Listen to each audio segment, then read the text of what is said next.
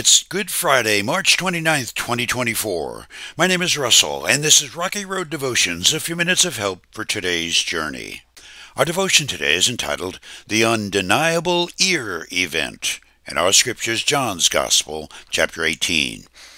Then Simon Peter drew his sword and slashed off the right ear of Malchus, the high priest's slave. But Jesus said to Peter, "Put your sword back into its sheath. Shall I not drink from the cup of suffering the Father has given me?" Would you like to have the kind of confidence in your life that lets you live with an untroubled heart? Malchus must have lived that way, but it wasn't always so. The night Jesus was arrested, Malchus was in the posse. He was only a servant, but he was betraying the Son of God. So Peter jumped into action, but he had terrible aim. He took a swipe with his sword, intending to cut Malchus in two. Peter missed, and he just got an ear.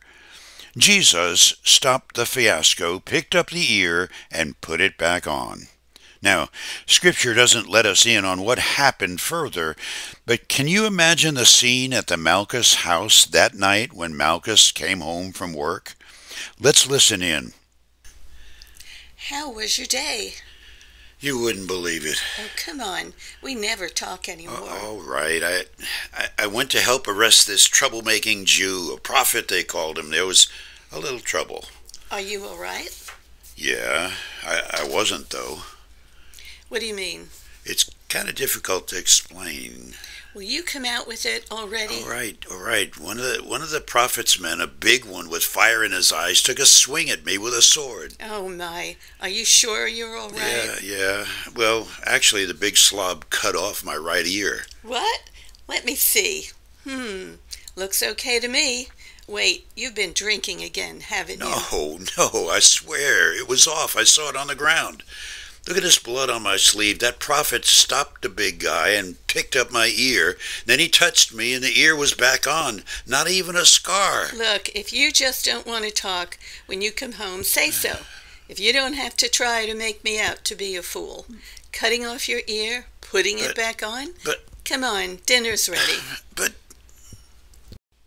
From then on, Malchus may have had difficulty living with a troubled marriage and with anyone else who didn't believe his story, but I guarantee that from that day on, he knew who Jesus was. For you today, do you live with the assurance of who Jesus is? Is he more than just some historical or fictional character? Is he more than a good man, a wise teacher, or prophet? Is he anything less than everything? If he's not that in your life, he can be. One prayer, one commitment begins an eternity of ear-certain relationship with the one who heals cut off ears and anything else standing between God and you.